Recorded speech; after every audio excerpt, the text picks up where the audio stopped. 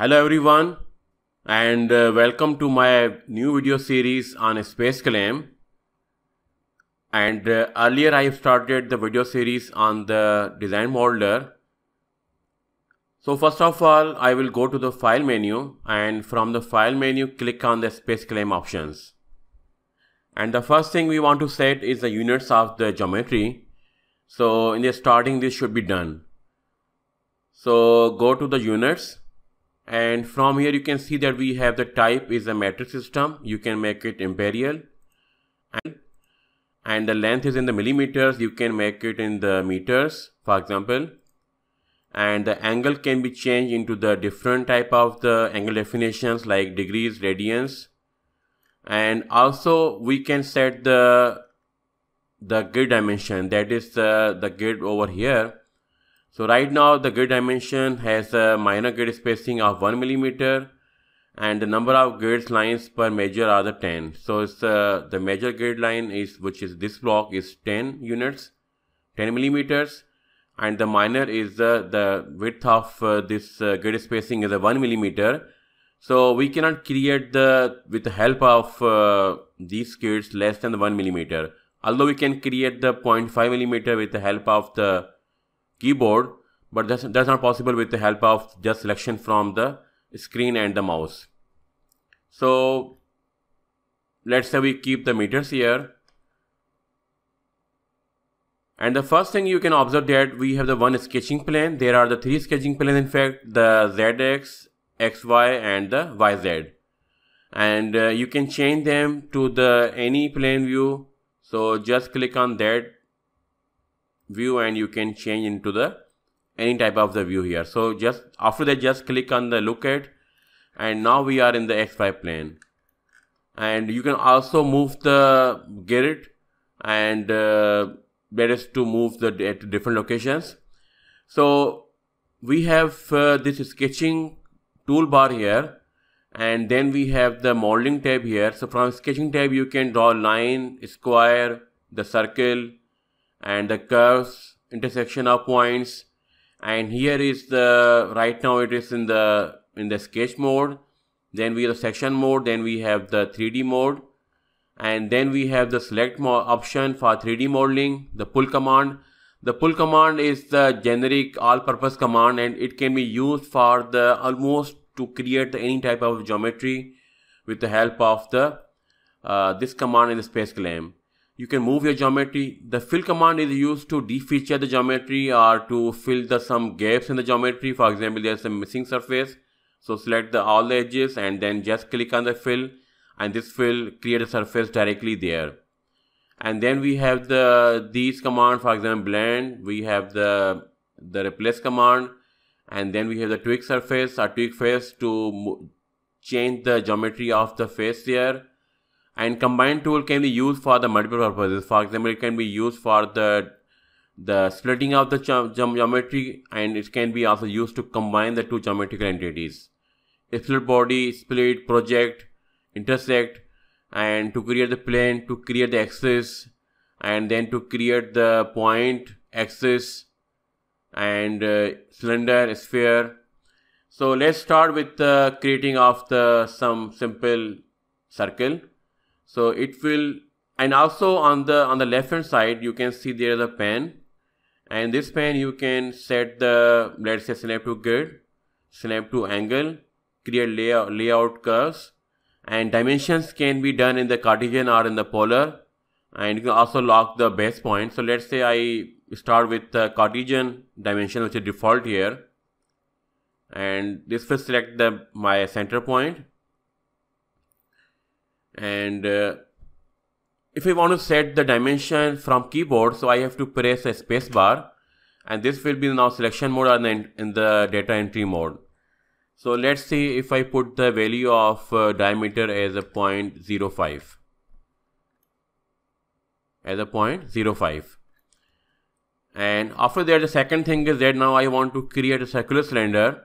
So for that thing I have to use the pull command. This will automatically change the view from the sketching mode to the 3D mode, and select the geometry here. And now you can move the geometry in the 2 dimensions. So this can create cylinder in the positive direction, or it can create cylinder in the negative direction. So let's say move on the positive side, and again if I press the spacebar key, and now I can enter the value of the length of cylinder. Let's say it's 1 meter, something like this. Okay, so undo this thing, and let's say now I want to make a square or the rectangle. So I have this option from the 3 coordinates in this way, and again if you pull this this sketch, this surface, again we get the 3D box or the this rectangular prism. Okay, again undo. Then we have the one more option, which is rectangle with center point. So this will automatically distribute its length and width around center point. So let's say the center point is the origin point. So here we have to select the option define rectangle from center. So first click on the center point, and then it will give you the line, this line here. So this line shows that we are at the center. So this rectangle will be symmetric, and if you put the dimensions same on the length and the width, this will be going to be the symmetrical square. So now it's a symmetrical square on the both sides, and this is equally distributed on the x-axis on the both sides, and as well as on the around the y-axis. Now let's say again we make the one cube here in this way.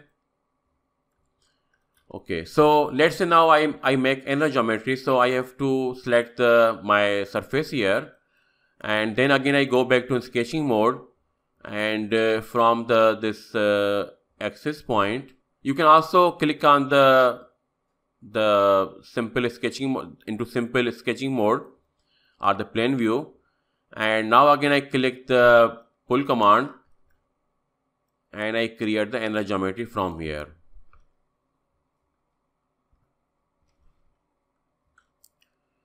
Okay, so again undo this command, and next command is that I select this surface, right click and copy, and then paste here. So now I have 2 surfaces of this circular shape here, and one solid is there, and now I can hide the solid, which also include the one surface on the solid, which is circular surface here, and this can be used to define the boundary condition as well. So now I pull this surface, and this time I will click on no merge. So this will create another solid here. So now we have the 2 solids here, and if you want to combine these 2 solids, you can also do it. So let's say if I make the 2 solids in this way, so now they will be now I will make a one solid. So you can just press the control key and then select the 2 solids. This will combine them into the one solid. And this is very useful when you want to create the continuous mesh between 2 surfaces, and you want to keep the 2 solids if you want to solve the case as one is a solid, second is the fluid domain. So let's say if I undo this command, and I just move this solid inside my this rectangle, this box here, and from here I move geometry up to here, let's say. So first place on this surface, and now if I refer this geometry up to here, this will move this surface up to the top surface of this box. And now if you want to, let's say if I want to create a hole inside the geometry, so I have to combine and choose one geometry here, second geometry from here. And if I want to delete this surface, this solid, I can do it. So it is already in the mode for the deletion of the geometry. So now you can see that we have the 2 solids, and you can delete this solid from the geometry. And now we have the one hole inside the geometry of this box. So this is all about that how you can create the different type of the things in the SpaceClaim. The one last thing I want to explain is that how to create the plane. So let's say we have the plane here, and choose any axis. So this will create the planes in this way, which is here. And again I use the combine command, And this time I will choose this box with the hole inside, and as a cutter I will choose this plane here, and then I just remove the one part of the cube from here. So now I have the geometry like this. So this is all about the SpaceClaim basic features, the sketching mode, the 3D mode, and some geometrical operations, for example combine and deleting the geometry from inside. Thank you.